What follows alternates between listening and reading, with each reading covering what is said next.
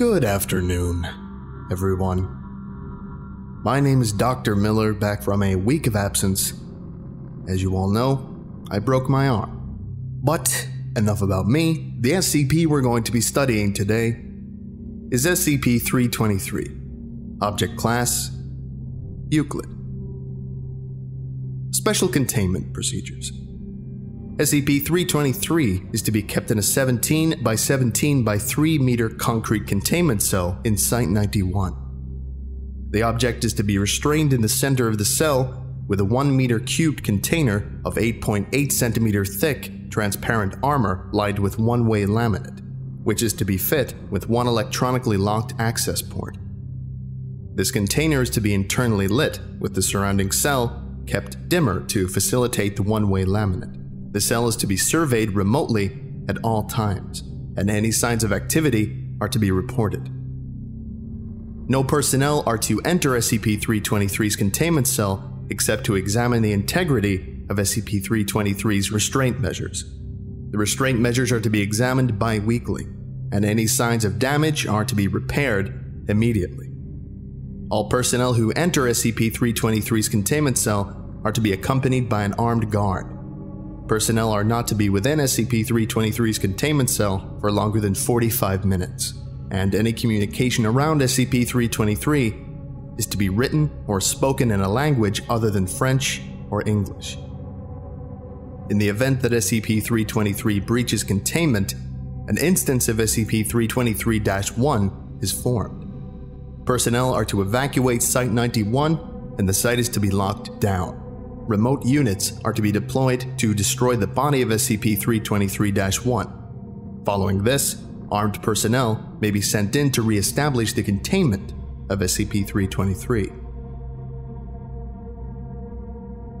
Description: SCP-323 is the skull of an unidentified cervid measuring 55 centimeters long, 27 centimeters wide, and 31 centimeters tall, with a pair of antlers measuring 35 centimeters tall and 46 centimeters from tip to tip, growing from the left and right sides of SCP-323. SCP-323 shows signs of damage consistent with outside exposure, with regular pitting, scarring, and weathering across the object, bleaching on the upper surfaces, and missing a lower mandible. The rear of the skull features an approximately centered ovoid gap, measuring 25 centimeters high and 23 centimeters wide, giving access to an interior space 16 centimeters deep. This gap shows signs of tool use, indicating that it was carved with tools, possibly stone. SCP-323 displays the ability to react to oral, tactile, and visual stimuli. Testing has revealed SCP-323 appears to have a field of view similar to that of other cervids, and has responded to visual stimuli from up to 50 meters away. The targeting of specific members of personnel, various attempts to breach containment, and the violent reaction towards speakers of the French and English languages suggest a level of sapience. However, this is unconfirmed. SCP-323 is capable of limited locomotion, typically in the form of small movements and vibrations. In most cases, SCP-323 will only locomote in the event of various stimuli, such as moving away when touched or turning when personnel are present within its containment chamber. SCP-323 has demonstrated the ability to make larger movement, such as lunging at personnel and repeatedly attempting to force its way through containment measures. SCP-323 exerts an influential effect in a radius extending roughly 15 meters from itself. Individuals within this radius will begin experiencing cannibalistic thoughts and urges, violent outbursts, and impaired judgment after approximately 1 hour of continuous exposure. Roughly 74% of individuals who reach this point will attempt to place their heads through the gap present in the back of SCP-323, with efforts made to keep their mouths uncovered. If an individual is incapable of fitting their heads through the gap, attempts will be made to bludgeon their heads against nearby hard surfaces until the point the individual's head fits. The individual loses consciousness, or the individual expires. Once the individual has fit their head through SCP-323, The individual is classified as SCP-323-1. Within 10 minutes of putting SCP-323 on, SCP-323-1 will undergo drastic physical alterations. SCP-323-1 will experience rapid loss of body fat, body hair, and pigmentation, followed by the rupturing of the distal phalanges from the fingertips, abnormal tooth growth, and the blackening of extremities consistent with frostbite. Additionally, SCP-323-1 appears to experience greater strength and pain tolerance than the average human. However, SCP-323-1 still appears to be as susceptible to physical harm as it was prior to its introduction to SCP-323. SCP-323-1's metabolism will experience a dramatic increase, requiring a constant caloric intake, with starvation occurring anywhere between 15 to 30 minutes if no self-preservation efforts are made. In order to sustain its increased metabolism, SCP-323-1 will actively seek out and eat other individuals for sustenance until expiration. In the event SCP-323-1 is incapable of finding plentiful nourishment, SCP-323-1 will make efforts to sustain itself, including limiting movement, rationing available food, and auto-cannibalism. SCP-323-1 will only feed upon humans. It is presumed that SCP-323-1 is capable of receiving sustenance from other sources, but chooses not to, despite availability or ease of access. During the pursuit of individuals, SCP-323-1 has been known to occasionally make various statements in the Severn, Ojibwe, Potawatomi, and Cree languages, as well as in the native language of the instance. It is not known if these statements and the knowledge of these languages is the result of SCP-323's anomalous influence, or they originate from SCP-323 itself. The following audio log has been transcribed from surveillance recovered during the 11th of September 2006 containment breach of SCP-323, which resulted in the death of 12 personnel members before containment could be re-established. No accompanying video surveillance could be recovered. Playing now.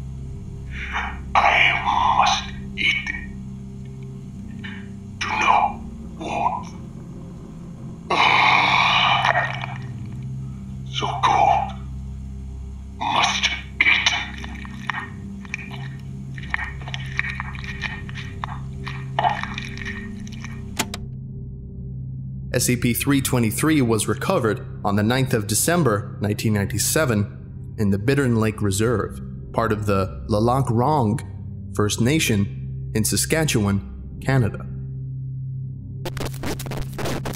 A small unregistered community had been sustaining an active SCP-323-1 instance by routinely murdering individuals and leaving them out as appeasement. Investigation revealed individuals were involved, who were interviewed and subsequently administered amnestics, and a cover story involving an unidentified serial killer was propagated. SCP-323-1 at the time, suspected to be the anomaly, died of starvation during its transfer to Site-91.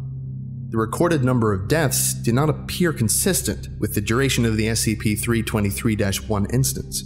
It is suspected that SCP-323 went through several instances of SCP-323-1 before containment. However, no irrefutable evidence supporting SCP-323-1's longevity has been uncovered. Interview SCP-323-A. James Namagoose, an individual involved in the murders and sustaining of SCP-323-1 prior to its containment, was brought in for questioning involving SCP-323-1. Mr. Namagoose remained unusually calm throughout and after the interview. Following the interview and containment of SCP-323, Mr. Namagoose was administered amnestics and was reintroduced to his community. Playing log now. Please state your name for the record. James Namagoose. Please state your involvement with the murders. I helped move the bodies for the Wendigo to eat. What do you know about the object? There's a story of the Cree men, back when fighting was common, who tried to control the Wendigo to give his people an advantage. It was just a story. The elders knew more, but we were safe, so we didn't ask. When did you first encounter the entity? One night, I heard yelling all around the village. A warped man walked out of the woods, killed our friends right in front of us. Sometimes it would stare more than it would make to kill, try to talk to you. It whispered at me, "Pimisto, come and eat." It made me cold in my bones. And then it felt I could understand the warped man, the Wendigo, and then we could leave with him like we all do when we pass. When I was made to kill, I thought of this and it calmed me. I didn't run. It would look at me sometimes. I could hear him in my mind. I could feel him watching me from out of my own eyes. This helped me watch these people die, and I hoped it would pass on my family. Thank you, Mr. Namagoose. Final note. No mental effects similar to what Mr. Namagoose stated have yet to be reported by staff who have interacted with SCP-323 or SCP-323-1. Further investigation into this is not planned. However, staff are encouraged to report any atypical thoughts or feelings experienced while working with either. Alright. Thank you very much for listening. And you're all dismissed. Goodbye.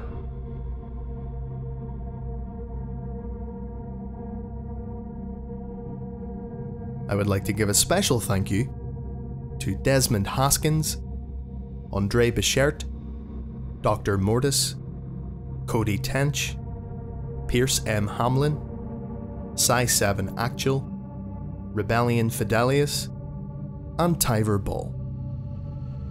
If you would like a personalized thank you at the end of each of my videos, and some other cool stuff as well, visit patreon.com/TheVolgun. Thank you.